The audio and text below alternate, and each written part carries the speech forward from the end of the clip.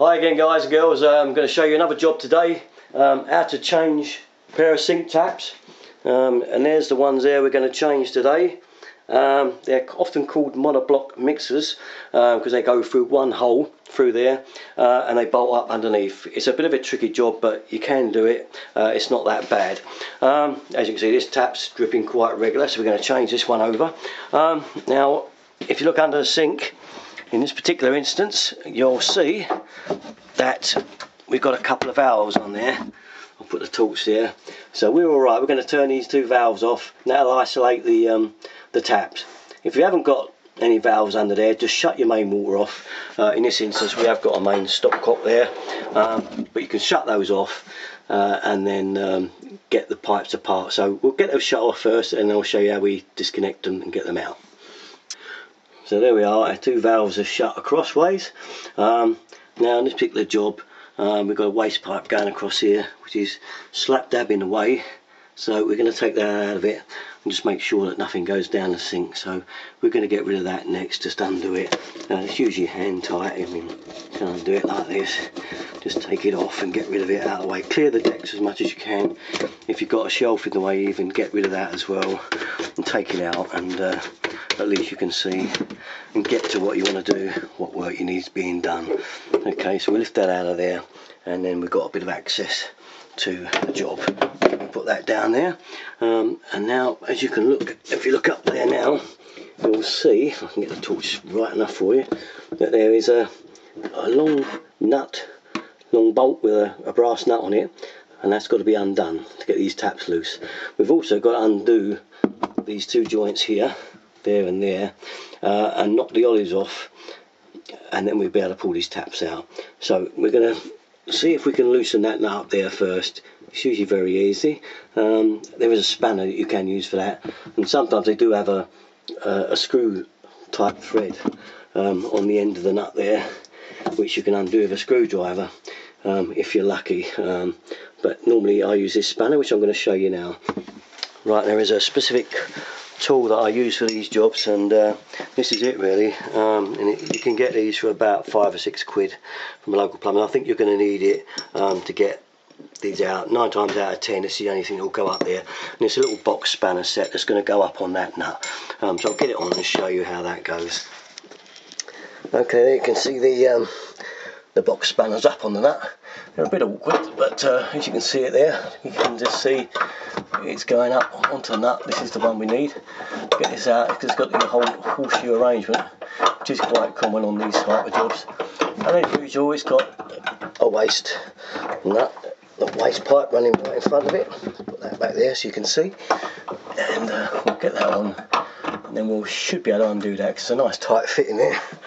So get a little Tommy bar, if you don't drop it.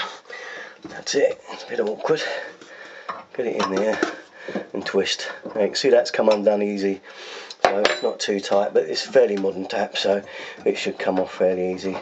And as I turn that now, you should see it start to come loose, like so. I don't know if you can see that there.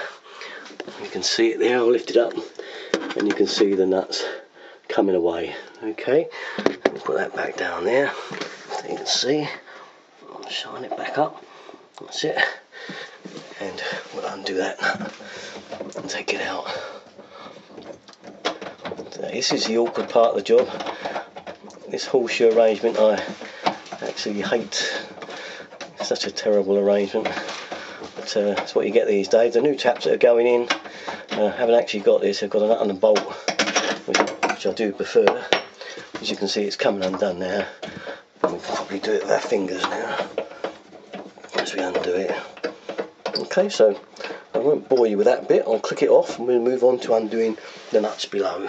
Okay, the next stage is undo the union nuts there on those pipes. You can see them. There's a lot of things in the way, so it's a little bit awkward.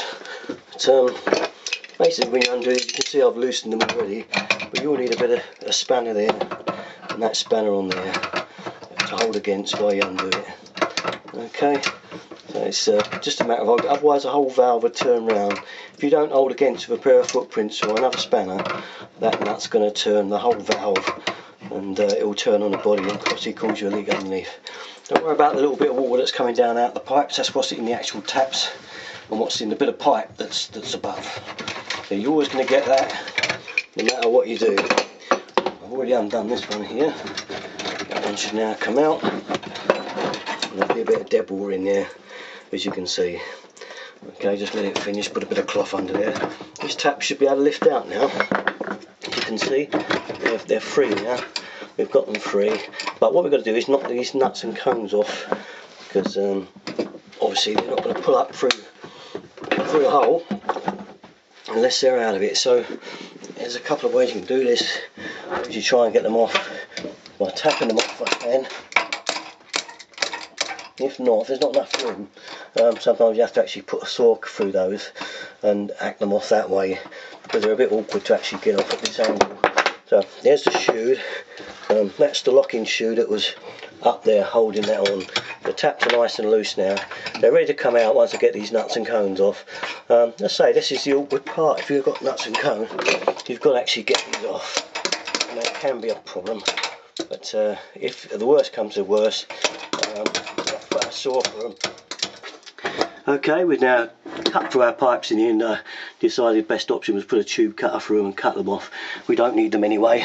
Just squeeze them together after that, and now they should pull up through the sink. So if you're ready, Dad, you can pull them out. They should pull right out the sink now.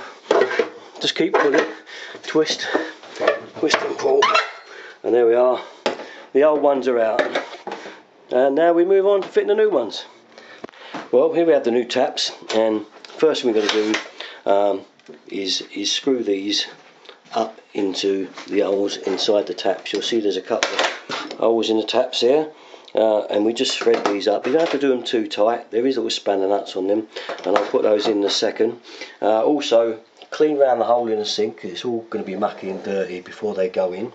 And also there's a rubber washer with these ones that come underneath there, and it goes on there. Make sure that one's on, and there's one for the underneath to lock it on when we do it up.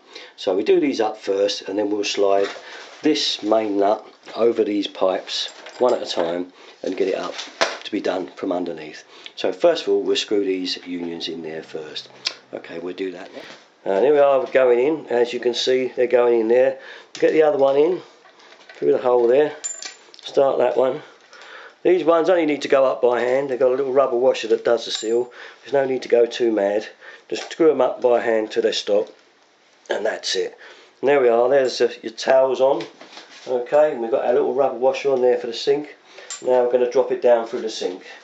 But first of all, we're going to clean this dirty mark that's on the top. Clean that off. Right, and now we've got a little washer on there. I'll drop these through there and through there. Drop it down in position. Now this is where it's better if you've got someone who can hold these for you while you go underneath and get the nut on. So I've got Dad here who's going to give me a hand and hold these while I do the nut up from underneath. So I'll show you how to do that next. Right, okay, now in this instance the nut was not covering over both of the pipes, so we have to do it in another set way of doing this one. Just put one up, and then put your nut over. You want your nut and thing. Hang on, let's put it on this pipe first, like so. And then come up over that one. So what you're doing is coming over that one. We'll do the washer on first, shall we? Let's do it right. Over that one, and up that one. We're ready to go. Okay, that won't drop off because the nuts won't allow it. So we've got to thread this one in position. Unfortunately, because I can't get the nut over. So if you find that's the case, you will have to thread one of them up afterwards. I mean, you can do it this way round, hold it in and just screw these in afterwards, but it's nicer if you can do it before without. But no worries, this is in, and that won't drop off now because it's hanging on the end of those pipes. So now Dad's holding the taps for me up there. We can now screw this up, and I much prefer this nut arrangement because it's a much better job than those horseshoes, which I think are pretty awful. So we now do that one up with a nice spanner. Now this one I like to use a basin spanner on this to tighten it right up, and that's one of these little beasties. Right, you've got it nice and square, Dad. Yeah. You've got to tighten it up. Okay, we're ready now to tighten it up. Put that up there, and so. Let's give it a little nip, won't want too much. They're a bit awkward, but persevere. There you go, that probably should be it. And that's our taps in with the towels hanging. So we now move on to the next stage. Right, now I was thinking of connecting these up, but they're very long towels. And if we bend those, if you can see, there's just too much set there. That is not right. That is going to leak, guaranteed. So we don't want to do that. We're going to have to cut these pipes down a bit and get these towels on because they're a bit too long, I think. So we're going to have a look at maybe altering those. Okay, now as you can see, I've decided to give those towels a long curve. As long as they're curving and not kinked in any way, you should be right to connect them back on. I've curved them both round and give them as much slack as possible, mainly because I may be able to alter this cold one and drop that down to there, but this hot one has got a set on it, so it means I wouldn't be able to, I'd have to connect it right down here. Obviously that pipe, they're not long enough to reach there. It would mean literally renewing all of that. So I've decided to give them a long bend. It's one of those grey areas really. Some people say it's okay, some say it isn't, but I'm going to try it out. There's mains pressure here, and the hot is also off of a combi, so there's quite a lot of pressure. We should be okay, and I think that's really the best, probably the answer to it, rather than cut those down. I can cut the cold one down to there, but the hot one will have to come right down here, which is a little bit too far. So I'm going to tighten it up now and turn it on.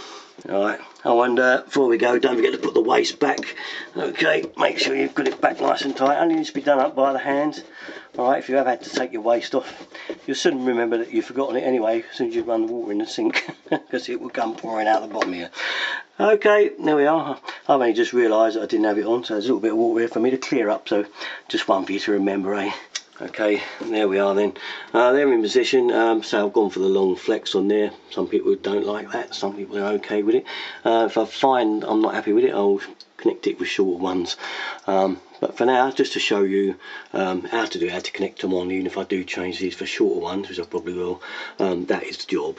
They're on, and the taps are fitted. And these taps are particularly good value.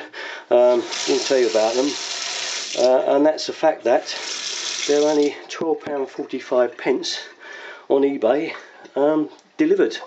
You know, I don't know about the longevity of them, but they certainly feel alright, they certainly work alright, and yeah, I think they look quite a nice little job. So I'm running the tap just before I go once again, just to let you know everything's alright. Give it a thorough check, make sure there's no leaks. If you've taken the waste off, just check it's alright, there's nothing leaking there. Alright, and everything seems to be hunky-dory, so I think we're alright. A little bit of water hanging on the waste is where I took it off, I've reconnected it there. That's it, I think we're done. That's how to do taps, how to do kitchen tap monoblock mop mixers, we call them. Any more of my videos, Derek and 33. Thanks for watching.